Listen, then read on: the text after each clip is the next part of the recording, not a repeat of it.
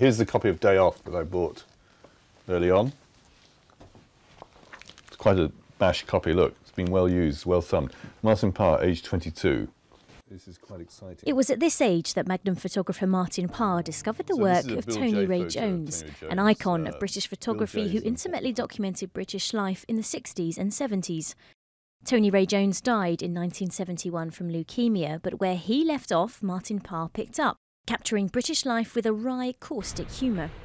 In an exhibition uniting the two artists, London's Science Museum has collected the work of both men, and Martin Parr helped assemble the selection. The whole process of going through the 2,500 or so contact prints was very interesting, to sort of see this insight beyond just the sort of 50, 60, 80 pictures that we know from A Day Off, which is the original book done about England. Martin Parr never met Tony Ray Jones, but his influence on Parr's work is unmistakable.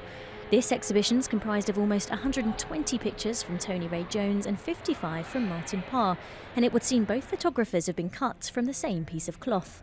What we get in Tony Ray Jones' view is this wry humour in the pictures, but that is also underpinned by a melancholy, a sadness really, almost like coming third in the race, and is something I think that ties again the two photographers together.